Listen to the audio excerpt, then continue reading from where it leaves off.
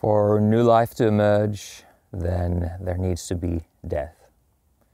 This is the principles of the seasons, things rotting in the autumn and coming back to life in the spring. It is the principle of a carcass decomposing and giving life to new flowers, to insects, and eventually becoming food for new generations of animals. And this was a principle that became very clear for me back in 2013, when I was really at the depths of my chronic fatigue journey. And all of my willfulness, all of my egoic patterns were just collapsing all over the place. And it got to the point where I sat with a friend in a restaurant and I just looked him in the eye, and I just felt weak and despondent, and just said, I don't know that I will make it through this, that I might die. And I think that was an exaggeration for maybe a bit of dramatic effect in that moment.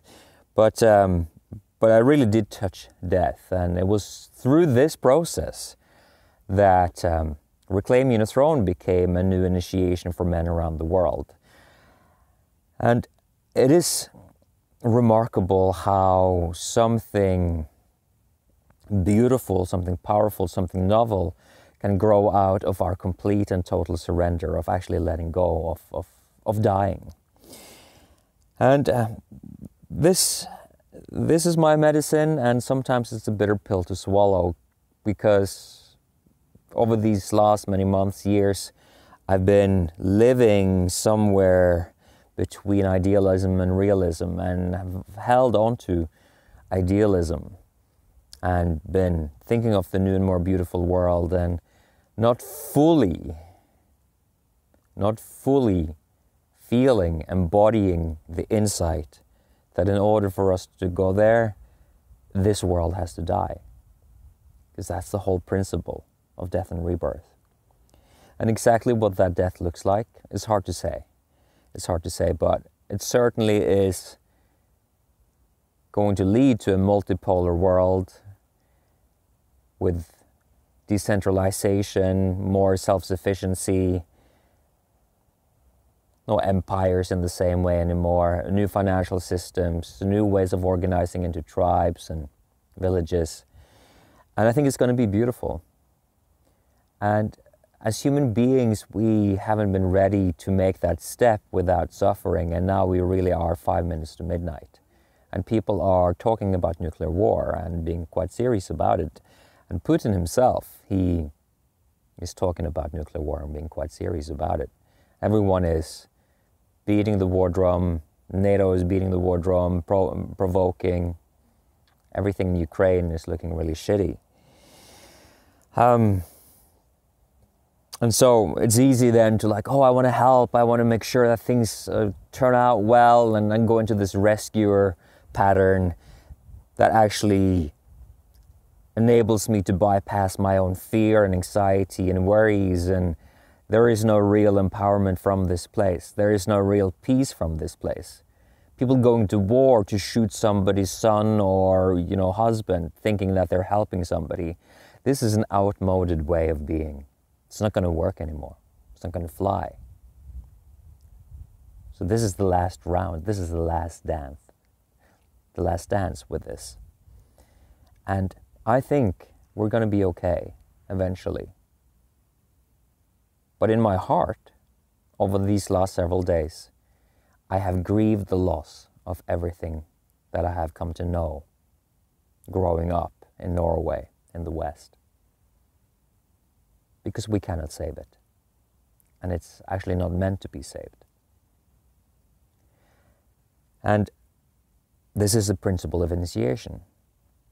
And I'm happy to see how many men have done Reclaim Your Throne really get this, and now have an ability to see through the bullshit happening in the world. Not feeling quite so victimized by it, but finding more acceptance, more understanding, more insight. And we have another round coming up on March 28th. I would love for you to join. Ruben is standing by to take your calls, and we'll spend half an hour with you. I think it'd be an amazing time to do this work. But for me, it's humbling to swallow my own medicine yet again. And I just wanted to share from my heart to yours that I think this will be good for you as well. Because there is a sense of liberation that comes from just accepting what things are without trying to sugarcoat it. And I had to have support to get to this place because I have this visionary side inside of me.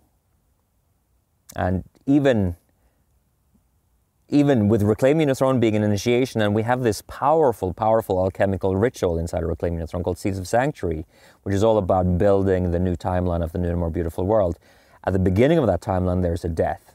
You actually die and you decompose and you become soil for the tree of life. And that is the process we're in. That is the process we're in. So, grief. That's the key. That's the key to getting through this. Because we are dying. This form of civilization. And when we grieve that, and get real with that, and we rinse ourselves with the purifying tears, then now we're ready to actually stand for something new. And I'm starting to feel renewed by this myself. And I wanted to give that to you as something to take on board, as maybe just an inquiry, but maybe also as a practice in these coming weeks. Because things aren't looking good, man. They just aren't. And that's the reality.